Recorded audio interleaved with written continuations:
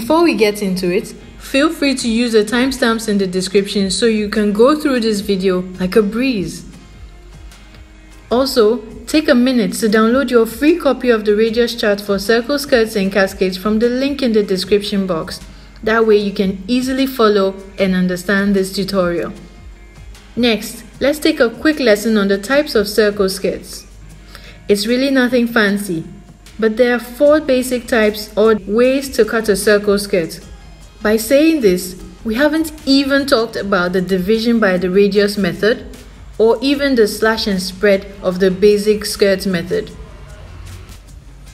To use the radius chart for circle skirts and cascades, you have to know first of all whether you're going to cut a full circle skirt, 3/4 circle skirt, half circle skirt, or even a quarter circle skirt. With this in mind, we can move on to understanding the chart better.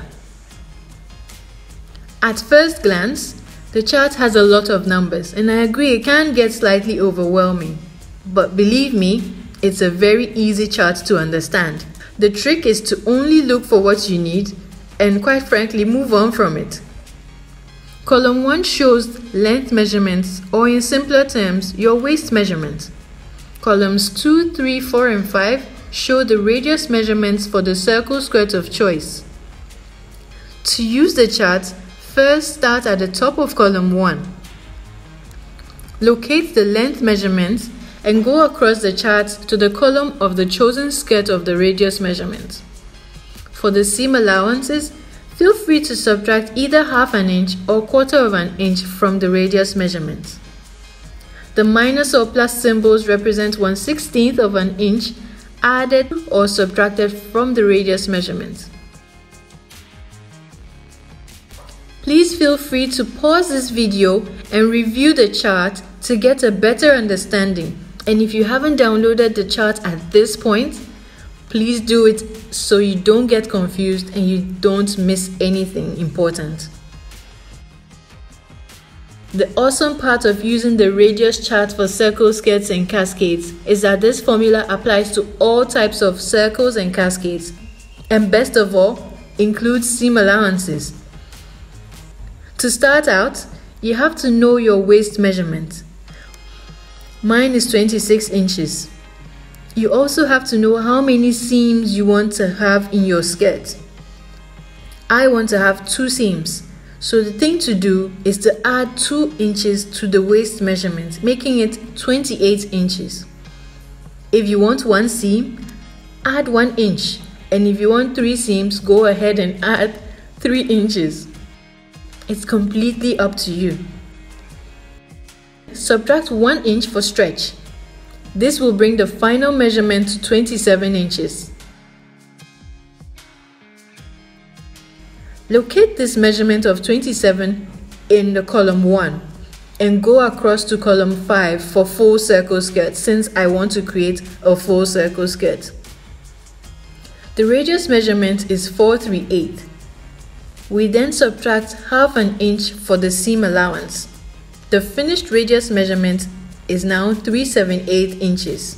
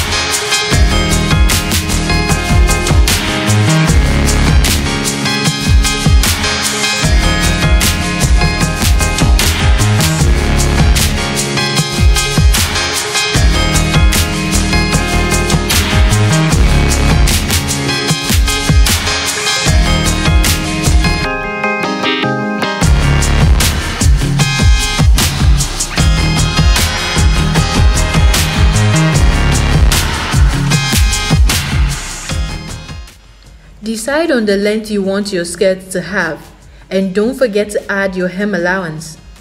I'm using 10 inches as my length, including my 1 inch hem allowance, just to show you how it's done.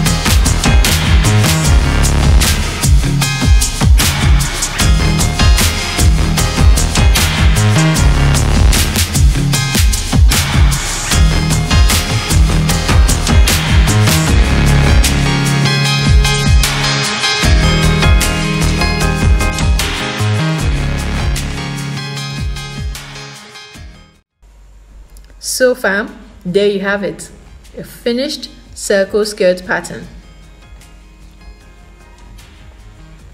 Feel free to alter this pattern or recreate new ones with different lengths or waist measurements.